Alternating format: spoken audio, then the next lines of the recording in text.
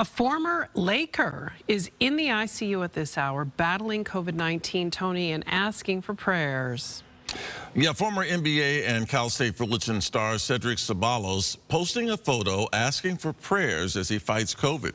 Ceballos tweeted in part on Tuesday, "On my 10th day in ICU, COVID-19 is officially kicking my butt, and my fight is not done." Ceballos had experienced major health issues before. You may recall he suffered a series of heart attacks back in 2012.